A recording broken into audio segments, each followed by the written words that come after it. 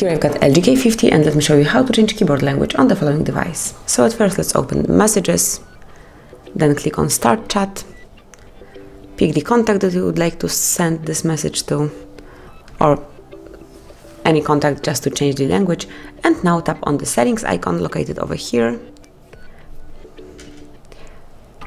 Click on select languages, and here you can pick some language that you would like to have. So for example, let me pick Korean, get, and let me pick Korean.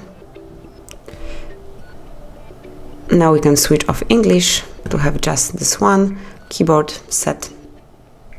And as you can see now, the keyboard has been changed. So now you've got the Korean letters and also Korean autocorrection.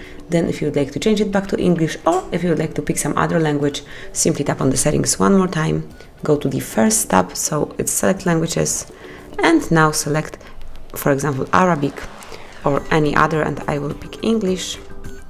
Just let me find it. Here it is, and I want the QWERTY keyboard.